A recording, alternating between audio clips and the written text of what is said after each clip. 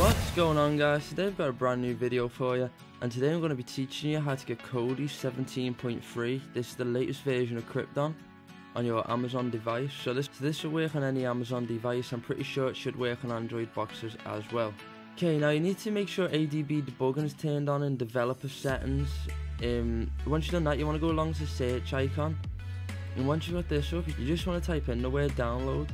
Okay, so once the word downloader pops up at the bottom, you just want to click on the word, and then there'll be an application that comes up. You just want to select the download application. Okay, so then it'll ask you to download. As you can see, I already own this app. It may say this for you or may not, just depending. But if you don't own it, you just want to download it and let it install. Okay, so once that's complete, you just want to hit the open button. Then you get a quick pop-up, you just want to hit OK on that, and then you'll just get this URL bar on the home screen. So what you want to do is click on the bar, and after the http://kodi.tv/download. Now, I said that's too quick, don't worry, the links and everything else will be in the description of the video. Okay, so once you search this, you might get this pop-up.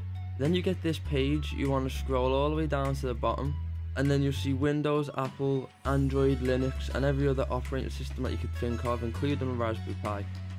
So we're going to click on the Android logo, then we're going to scroll down again, and the one we want is under the release section, and it's the ARM 32-bit version.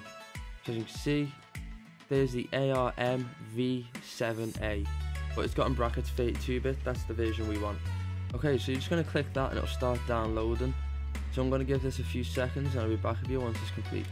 Okay, so once that's complete, you get this screen. You just want to scroll all the way to the bottom, in the bottom right, and hit the install button.